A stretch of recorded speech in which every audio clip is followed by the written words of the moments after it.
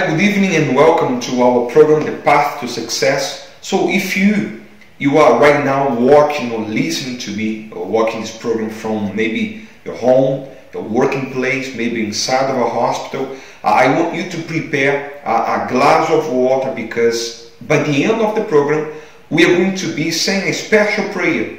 We're going to be asking God to consecrate the water.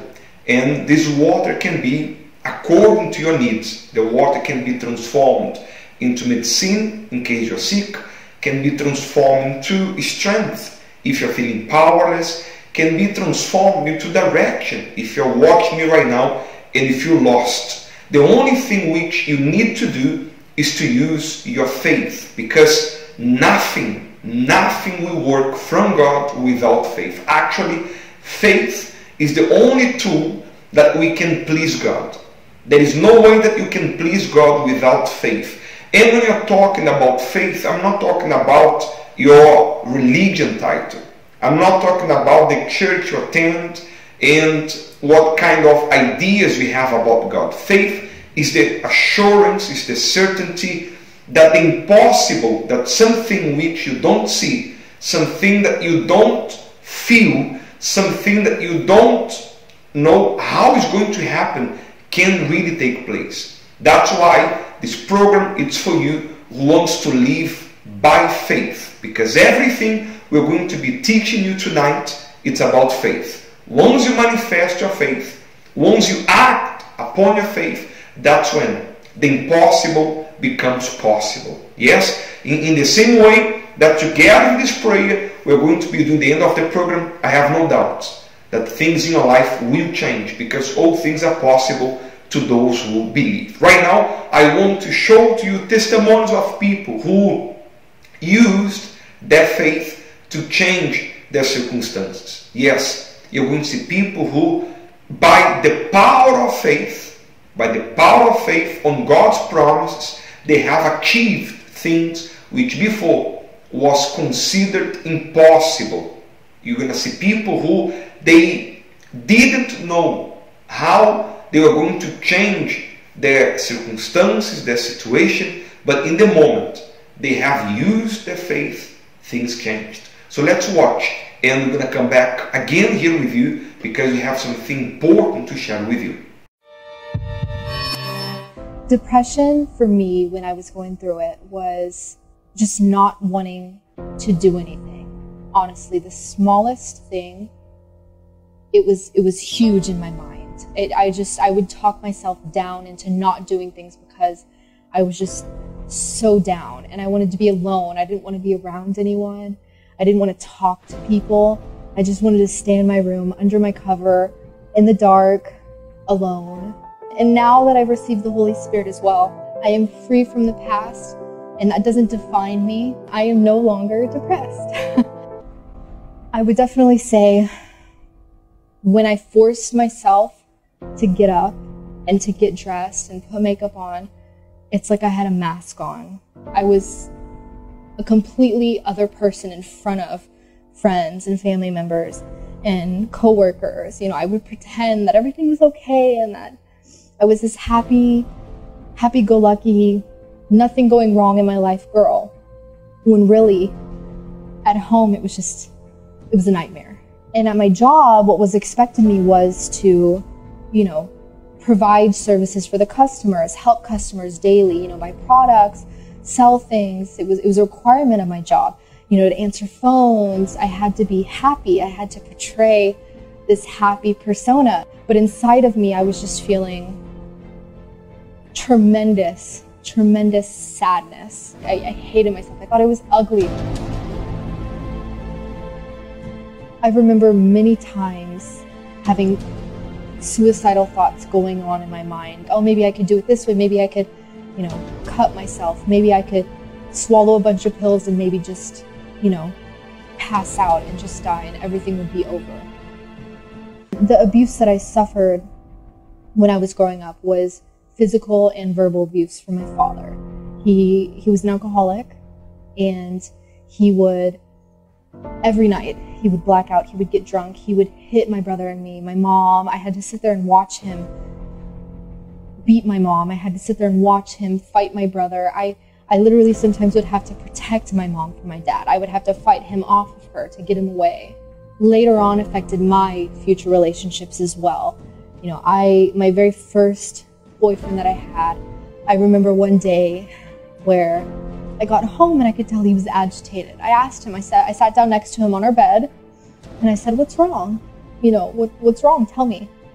And he just turned around and I could just see like a flip switch in him. And I remember he jumped on top of me and he just started choking me so hard. And I just remember thinking, you know, like, this is it. I deserve this. I asked for it. This is it. And I just remember I couldn't breathe. I remember I was so scared. I couldn't speak. I couldn't yell. I was trying to call out for my mom. Nothing would come out until finally he stopped. I tried to seek help from a family friend who was actually a psychiatrist. She had a PhD, and I spoke to her a few times, but I felt like the meetings we had were pointless. And I thought, you know, maybe meeting new friends, drinking, maybe that would help, but it didn't. I remember just feeling like, that's it. I need to do something. I need help. I need something. I feel so empty inside. And that was when, at the time, my now husband, he invited me, and that's how I found this church. I remember my very first service that I came to. They were actually talking about the heart and how it's one of the most dangerous things if you live by what you feel, your emotions. And I remember, obviously, you know, I was depressed. I was living by emotions. I was living by sadness. And I remember the pastor preaching about how you cannot let your emotions overcome. You can't live by feeling. You can't live by emotions. You know, God can help you not feel these things anymore. He can help you be free. The big thing I remember him saying was, God chose you. He chose you. You're here for a reason. And I remember when he said that, I just broke down crying. And I could just feel God's presence there with me. And I knew that I had to stay here. There was something different about this church. I don't want to feel lost anymore. And after some thought and some looking into my life and my past and everything that I had been through, I learned that I was guarding hatred and feelings from the past against my father. Once I prayed to God and I forgave him, I said out loud, I even wrote it down on paper. I said, Dad, you know, I forgive you. I forgive you for all the years of abuse and the hatred. Finally, on one of my nights of prayer and seeking the Holy Spirit, he finally came. And I just remember it being the best experience. Now I've learned to talk with my husband and not scream and yell and act irrational. You know, as a mom, I'm more patient. I am free from the past. I am free of depression. I am happy. I can wake up in the morning and know that God chose me. The testimonies that you just saw, it's not a coincidence. It's not because that person had good luck. This happened because of faith. Yes, maybe you are watching me, and when you talk about faith, what comes into your mind, what comes into your head, it's religion thoughts. Faith has nothing to do with religion. And why not? Because faith is a gift given by God to us. Yes, God has given faith for us to be able to live our lives every single day. I can even tell you that without faith it would be impossible for us to do anything. Impossible. Right now, I am standing here. I'm using the strength of my leg to be able to hold my body. So it means I have to believe that my legs, my feet, they are strong enough to sustain my body. And this is faith. We call this as natural faith. Yes, the natural faith that everyone has. For example, when you go to work tomorrow, Wednesday, tomorrow morning, when you go to work, you're going to be using your faith. You're going to go to work because you believe by the end of the week or by the end of the month, you're going to get your salary. That's why you go to work. You believe, you have faith that your boss, your manager, your company will pay you back. Otherwise, why are you going to work? Why are you going to leave your house to spend, 6, 7, 8 hours a day using your physical strength to help someone that in the end of the day will not be paying you? So faith is the assurance. Faith is the certainty that things will work. But this is the natural faith that it's born with our physical body. Yes, this faith you learn how to develop from a very, very young age. Actually, you start to use this faith on your baby. That's why you cry. Every time a baby cries, he cries because he believes that we'll get attention. And from that moment, you start to use this faith for every single area of your life for you to get what you want. But sooner or later in our lifetime, we are going to start to face challenges, problems, circumstances that our natural faith will not be able to solve. There are problems that you are facing right now that your natural faith cannot help you. For example, let's say that you are a doctor, you have studied medicine, you have faith in the books and the things you learned. But if there is a disease where the medicine that you learn, where the equipment cannot help you, you feel like stuck, you are unable to progress, you don't know what to do. In this case, you have to start use the supernatural faith. And the supernatural faith, it's also a gift given by God to those who believe in Him. And that's the biggest difference. That's the difference. The natural faith is a gift from God to mankind, to everyone, believers and not believers. But when we talk about supernatural faith, everything else changes. Because the supernatural faith you can only have in the moment that you believe in what God is saying. That's why you act upon the Word of God, because you believe that what God is saying, He will do. He will fulfill because He has the power, the ability and conditions to do what is written there. And this faith you cannot develop at school. You cannot develop supernatural faith by watching movies, by talking to your friends, by going to university. The supernatural faith you can only develop from the Word of God. And that's why the importance for you to attend one of our seminars. If you want to come to the UCKG Help Center or to the Succeeding Life Center, you're going to be able to watch our addresses that we have in Asia and Oceania. You're going to be able to come. I'm talking to you from the Philippines. But if you say, Pastor, I don't live in the Philippines. I live in Hong Kong. I live in Taiwan. I live in South America, in North America. For sure there is a UCKG near to you that you can book for an appointment. You can call, you can even walk in, and you're going to find someone that will be willing to sit down and to show to you, to explain to you what are the actions you can take for you to develop this type of faith, the supernatural faith, the faith that changes circumstances, the faith that changes situations, the faith that makes the impossible to become possible. And that's why I want to show to you more testimonies of people who, by the action of faith, they change circumstances. So let's watch more testimonies that for sure is going to help you to develop this supernatural faith. Have you cried tears of despair, sorrow, loneliness, wondering how you're going to raise your child alone? I have.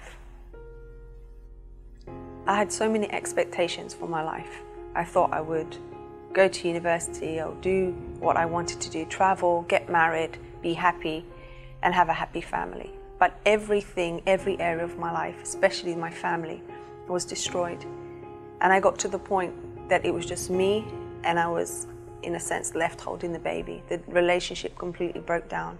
That's when I hit rock bottom. The realization of knowing that I was by myself, I hadn't achieved any of the things that I'd set out to do, and I was now going to bring a child up into the world. Every day my routine was the same, but I got to the point that I was crying every day. It's like inside I was crying out for help and I didn't know what to do.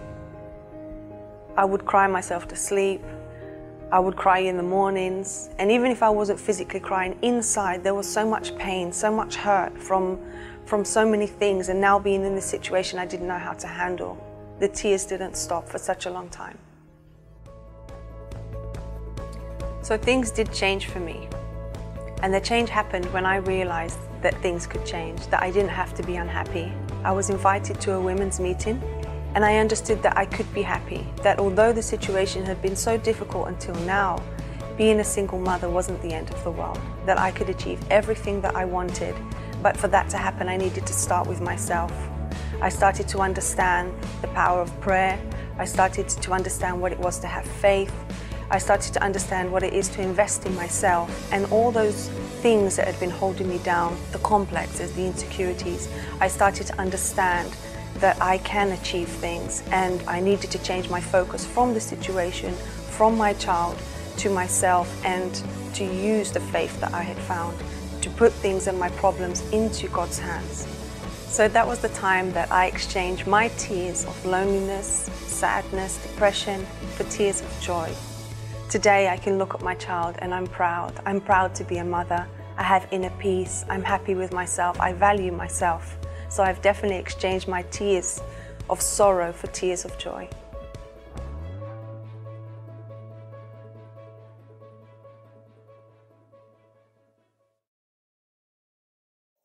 Hello everyone. We are from the Succeed in Life Center, Singapore. We are here to invite you to join with us at our powerful and exciting services that are held on Saturdays at 2 p.m. and on Sundays at 10 a.m., 3 p.m. and 6 p.m. We also have life-changing services on weekdays. And to those who live in Singapore, you can contact us at +65 8292 9510. If you are depressed or have suicidal thoughts, if you are in a desperate situation or feeling so lonely in your heart, and if you are suffering from sicknesses, financial worries, or have family or marital problems, you can always count on us. For sure, there is a God who cares for you and will help you to restore your life. We will be here waiting for you.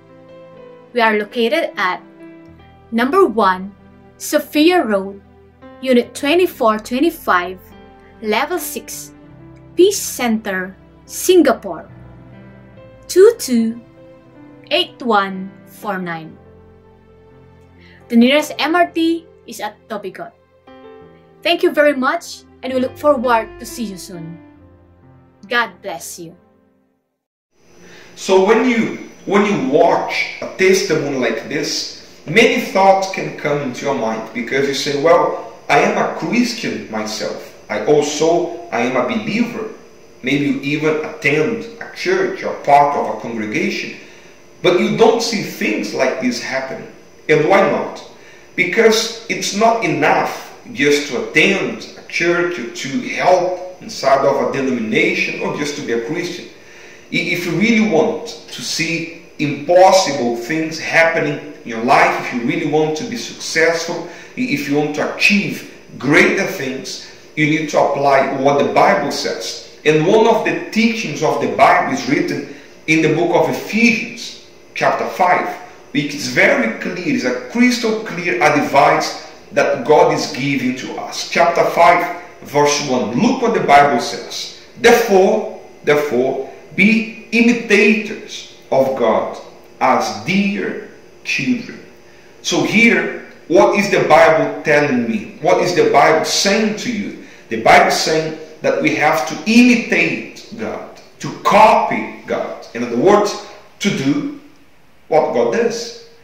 If you want to see the same thing that God He does, He can create in people's life, you have to follow God's footsteps. You have to copy God. So most of the time, what is the issue? What's the problem?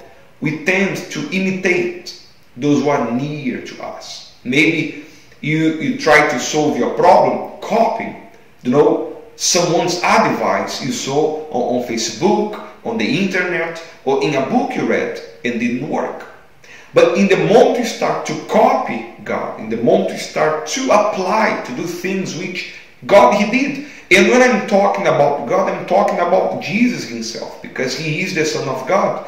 And He lived in a human physical body. He had the same feelings that we have. He felt exactly what you feel, but He was able to overcome. Why? Because He didn't let His feelings to take control. So when we talk about God, we're talking about Jesus, the Son of God. So copy His steps, imitate Him. Go and see how did Jesus dealt with situations. How did He overcome challenges? You're going to find out that sometimes Jesus, He was talking to the tree.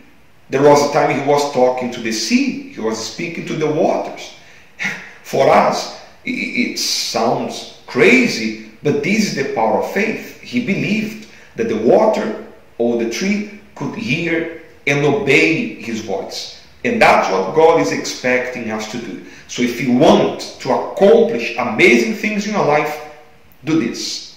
Becomes God imitators. Let's copy, let's follow the footsteps of Jesus, because there nothing will be impossible to you. Okay, so now is the moment of prayer.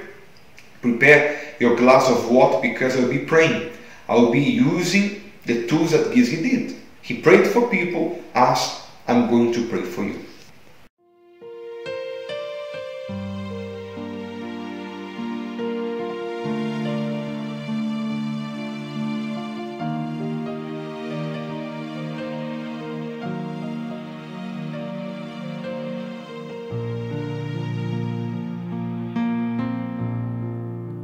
Oh Lord, I praise your name for all of my life.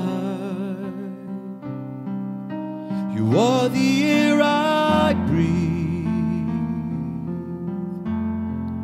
and you raise me up on high.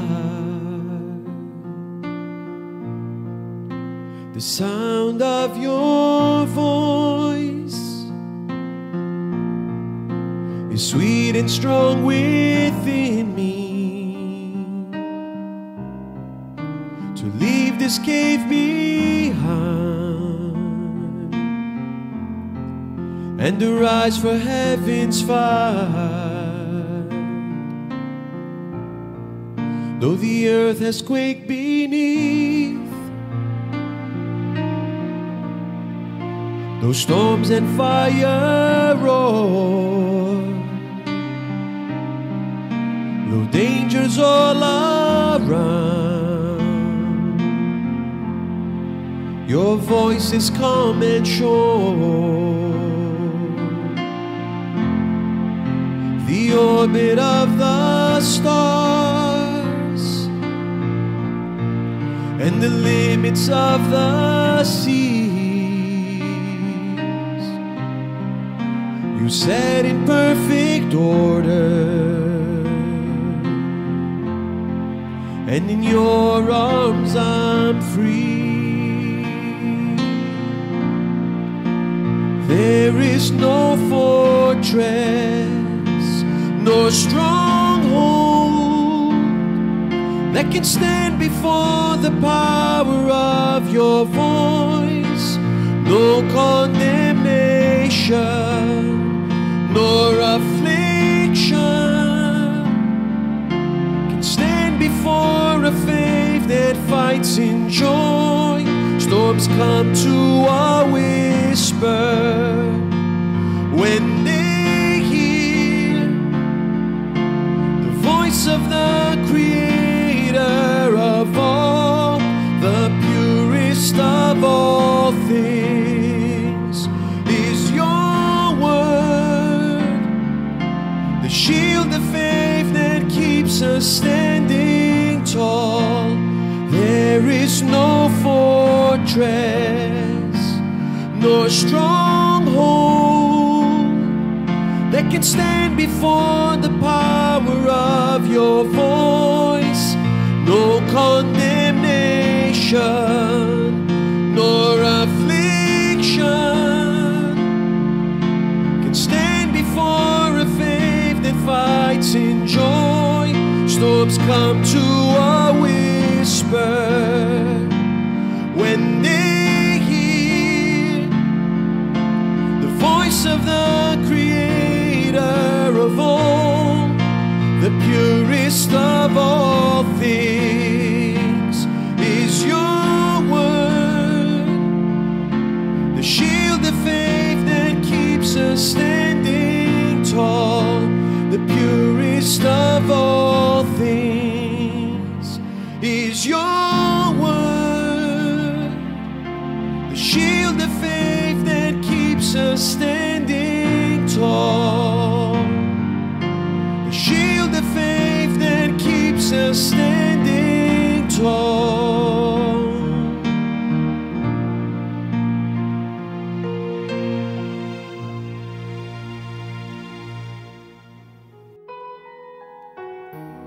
Moments of prayer bring us close to God.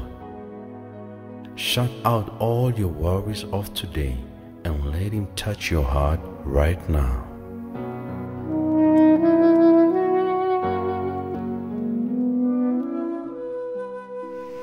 My Lord, in the name of Jesus, right now I'm copying what our Lord Jesus did. He prayed for Jerusalem. He prayed for those who are suffering. He prayed for His disciples. And that's why, my God, I pray. I pray for those who are watching or listening to me right now, wherever they are. Let the power of this prayer, that it's done in Jesus' name, to reach those who are sick, to reach those who are in pain, to reach those who are suffering, there where you are, inside of your house, in your working place, in a hospital, inside of a bus, or maybe even in the streets. Receive power right now. I stretch out my hands towards you and I bless you. I bless this glass of water and I say to you, this glass is no longer filled with water, but it's filled with power, healing, strength, and answer. Be blessed and be free. In the name of the Father, the Son, and the Holy Spirit. In Jesus' name. Amen. You can drink some of this spiritual medicine, because now this liquid, it's no longer water. This liquid, it's a miracle for you. Okay? It was a pleasure to be here. As you know, every Tuesday we have this program. You can always be connected, and please make sure that you do what you learned today. Let's follow the footsteps of Jesus. Let's do what He did, because in the same way that He overcame the world, you can overcome too. Have a nice evening. God bless you. Bye-bye.